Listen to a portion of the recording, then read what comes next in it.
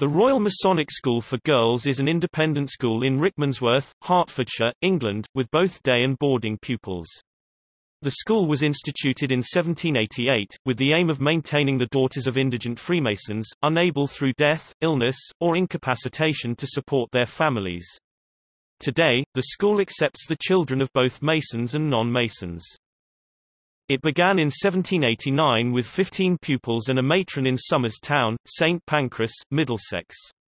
During its history, the school has moved between premises 3 times, twice within London and finally in 1934 to Rickmansworth in Hertfordshire, where it still is today. The school occupies a 316-acre site in Rickmansworth Park. It is a day school for girls 4 to 18, a boarding school for girls 7 to 18 and since 2009 also a nursery opened in 2009 for boys and girls aged 2 to 4.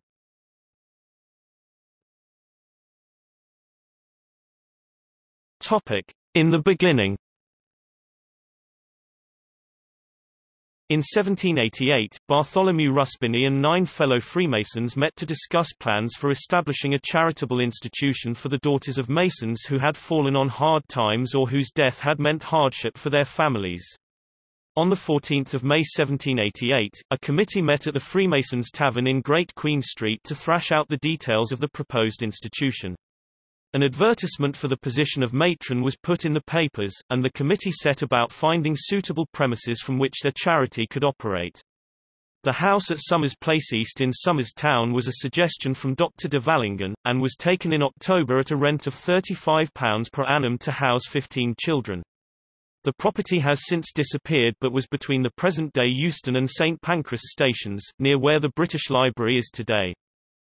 The original advertisement for the matron read as follows: 20 replies were received, of which 5 were shortlisted. The decision was arrived at by means of ballot, and Mrs. Anne Leclerc was duly elected. She is referred to in the minutes of the meeting as a governess, and her address is given as 11 Wells Street, Marylebone. The term, Mrs., was used for single and married women alike, so it is unknown as to whether she was married or not. On 5 January 1789, the children met at Ruspini's house and walked in procession to the house. The ceremonial procession was reported in the Morning Post, later to become absorbed by the Daily Telegraph, and the Daily Advertiser on Saturday 10 January. The names of the children were listed with their birth and baptismal records. Harriet Ann Vinnett, 17 April 1782.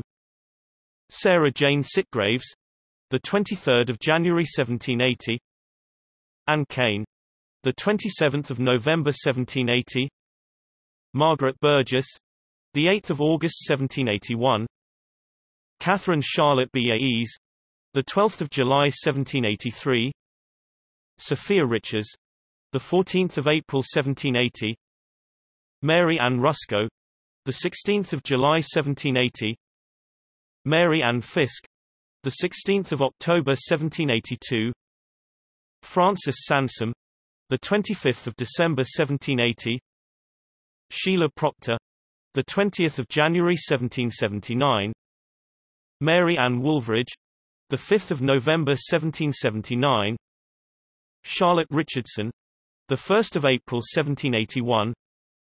Sophia Cuny, 29 January 1780. Anne Martin, 17 July 1781. Elizabeth Lowe, 21 August 1782. Of the 15, Charlotte Richardson was removed from the school by her parents within a couple of months. She was replaced by Charlotte Hatton. Also, Mary Bagley had petitioned for a place at the school but had been rejected, having been found to be too old.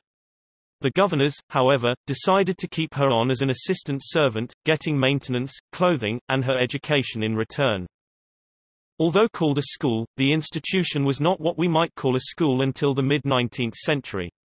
In its early stages, it was more of an orphanage, although many of the girls had at least one parent living. At the end of the school life, girls were either returned to their family or supporters, known as friends, or apprenticed and supported until they could establish themselves. The children could be from any part of the United Kingdom and had to be between the ages of 6 and 9.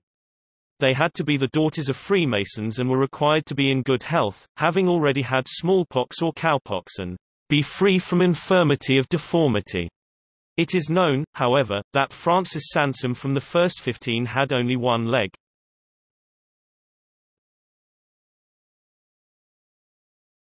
Topic: Location.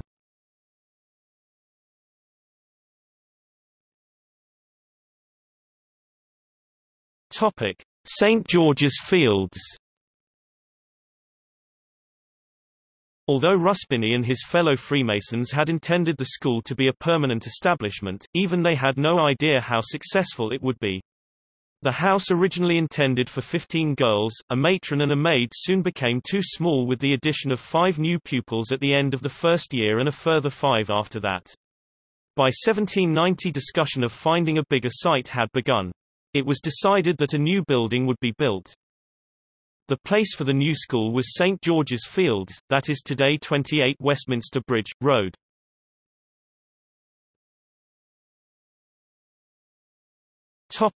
Battersea Rise. Clapham J. St John's Hill, Battersea Rise was the school's third location, although there seems to have been some confusion as to whether the school was in Battersea, Clapham, Wandsworth, or Putney when its address was written down. The girls, however, referred to it as Clapham J in 1853. When the site was purchased, it was because of its wide-open aspect and country air, qualities that would later be lost. The school, however, was still expanding, and in 1918, the junior girls moved to a new junior school in Weybridge, Surrey.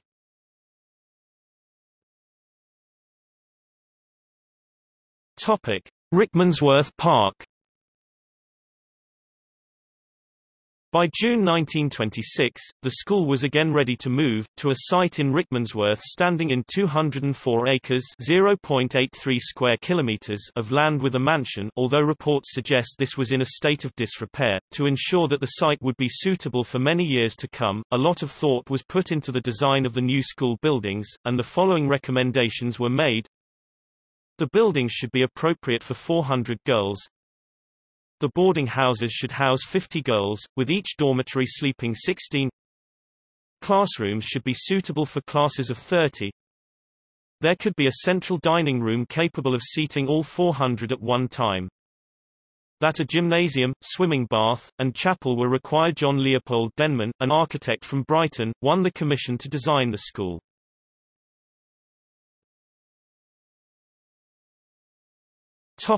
The Weybridge Girls. Originally, RMS Rickmansworth was just for the senior girls aged 12 and above, but in 1973, it was decided that RMS Weybridge, where the junior school was, would move to join their older sisters, forming the combined site that it is today.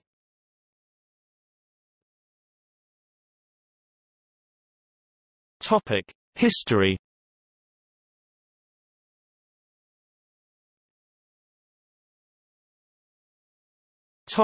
Food and clothing. We understand far more about nutrition now than was understood when the school began. A diet table was drawn up for the girls that was partly transcribed from other charities and partly based on the observations of Mr. Boys, a governor and surgeon.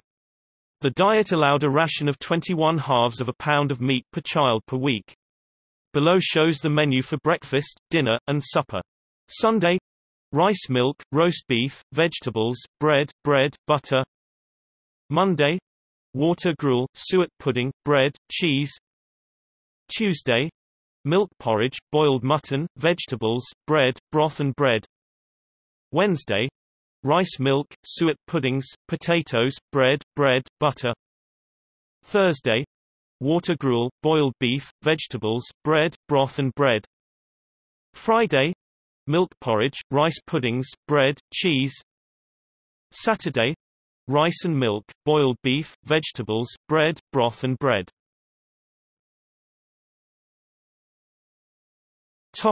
The war years.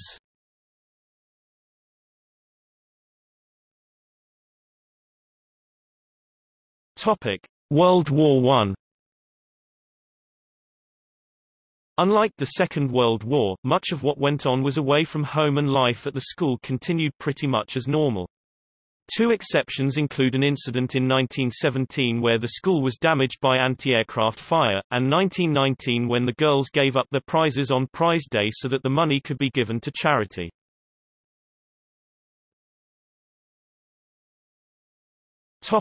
World War II. In order to protect the girls from the expected aerial bombardment, an air raid shelter had been dug out. This was behind the boarding house formerly known as Ruspini and now known as Alexandra. The shelter was commonly referred to as the trenches and consisted of underground tunnels that zigzagged with a room at intervals for boiling a kettle or dispensing medicines. The tunnels were lined with benches 13 inches (330 mm) wide, and each girl was allocated a place she must find in a raid. They were all kept together in houses, and each section was given a name such as Ruspini Row, Athol Square, Cumberland Place, and Moira Mansions.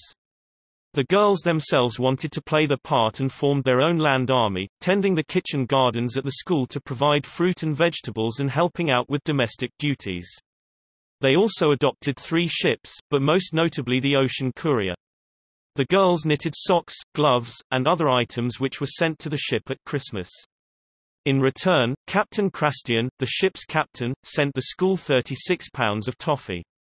The captain visited the school, and he and his ship also took part in the action on D-Day, carrying men and munitions. Headmasters and Mistresses. Sarah Louisa Davis, head governess, 1861–1896. Emily Redgrave, head governess, 1896.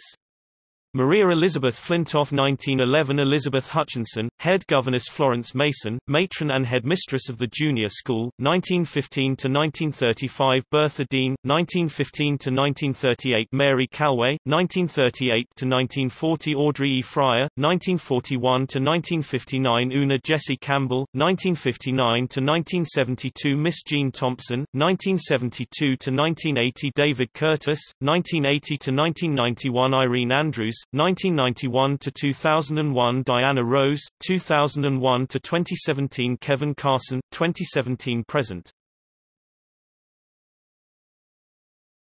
Topic: Film and TV. The school has been used as a filming location on a number of occasions for films and television, including Raiders of the Lost Ark, Supergirl, Indiana Jones and the Last Crusade, and Me and Orson Welles. Others include the children's TV series The Demon Headmaster, Inspector Morse, and EastEnders. It was recently the venue for Skate Camp on CBBC show, Skate Nation, and on the Kevin Bishop Show for British High School Musical.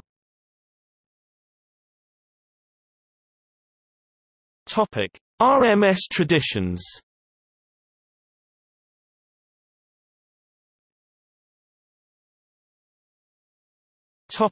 The school badge. At each side of the design are 2 pillars. In the center is a 5-pointed star. At the bottom of the new badge, and center of the old badge, is the smooth ashlar. At the top of the old badge are the letters RMIG, standing for Royal Masonic Institution for Girls. On the new badge is the school motto, Circumornite ut similitudo templi, which is the Vulgate version of a phrase from Psalm chapter 144 verse 12, that our daughters may be as the polished corners of the temple.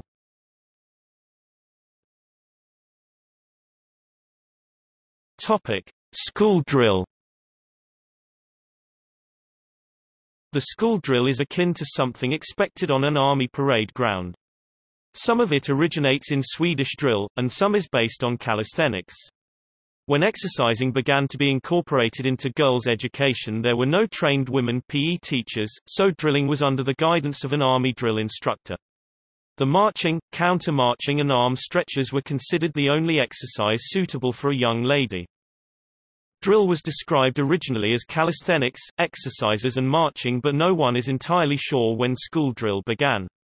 In an extract from the school magazine Macchio in 1962, school drill is purported to be 100 years old. There is a reference to it in an account of Prize Day 1876, although it is not referred to as drill. It was performed to music on a piano, later 2 grand pianos, and consisted of 180 girls, the number of degrees in a semicircle. In 1980 the music was recorded and the spoken commands gave way to a whistle. The girls learn their positions based on their height, and thus changing from year to year and needing to be relearned, and move in time to the music from one point to the next. The end of the performance is marked by the girls producing the Masonic emblem of set square and compass, and the point, the smallest child in the performance marching forward alone to complete the symbol.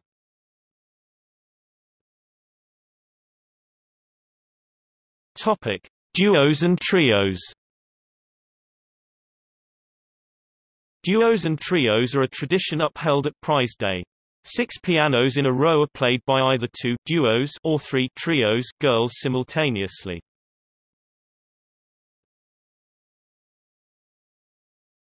Topic: Ashlar. The Ashlar is the silver badge that all RMS girls strive to achieve by the end of year 11. The award of the Ashlar shows that a girl has been recognized for her contribution to school life, her sense of personal responsibility and her responsibility to others.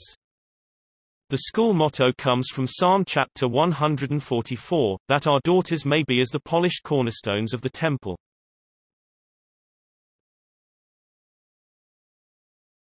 Topic: Environment. The Royal Masonic School for Girls occupies a site of 315 acres, 1.27 square kilometers, 176 acres, 0.71 square kilometers, of which was once Rickmansworth Park. It is a haven to a wide variety of flora and fauna, almost an island of tranquility within the M25. There are 2 dells, over 40 feet deep, in which the herd of fallow deer, that were on the estate when it was a deer park, used to be wintered. The dells were originally dug for the limestone that was used as road bottoming.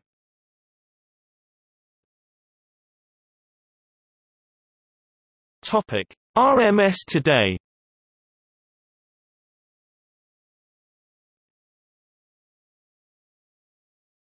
Topic: Curriculum. The school follows the UK national curriculum with students taking the GCSEs at age 16 and A-levels at 18. Subjects taught include mathematics, English language, English literature, physics, chemistry, biology, history, geography, French, German, Spanish, Chinese Mandarin, Latin, classics, art, textiles, technology, home economics, drama, performing arts, ICT, PSE personal and social education, PE religious studies, music, applied business, government and politics, health and social, psychology and various areas of sport such as hockey, netball, rounders, tennis, badminton, basketball, fitness, sports leadership, athletics, football, squash, swimming. Some of these sports will be played in the winter whilst others are played in the summer.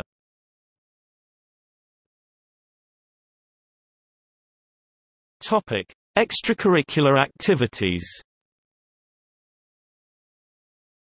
The Duke of Edinburgh's Award, Girl Guides, Brownie Guides, Young Enterprise, Orchestra, Sinfonia and RMS Orchestra, Speech and Drama, Dancing, Music. Individual lessons are also available.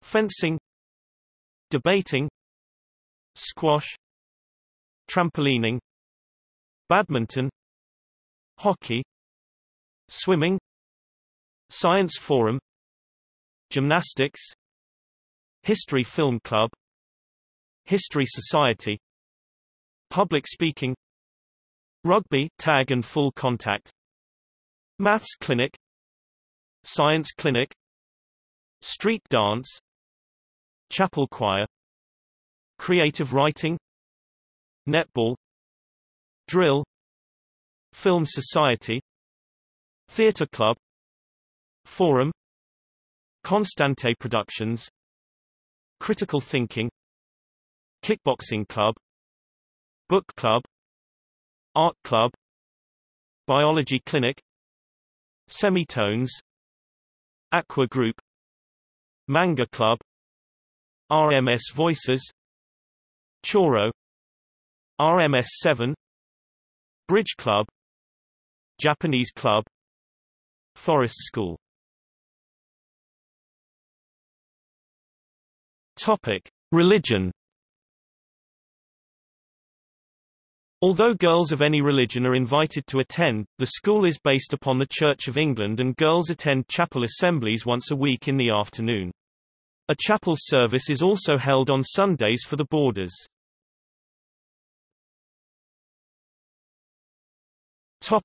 The Old Girls' Prayer.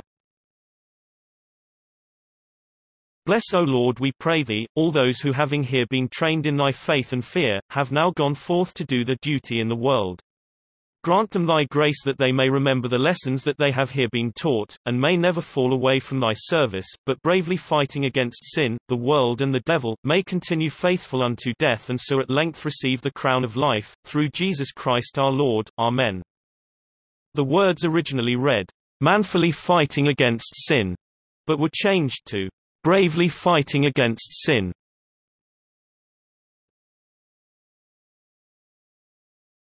Topic: Notable former pupils. Amelia Warner, actress. Wendy Richard, actress.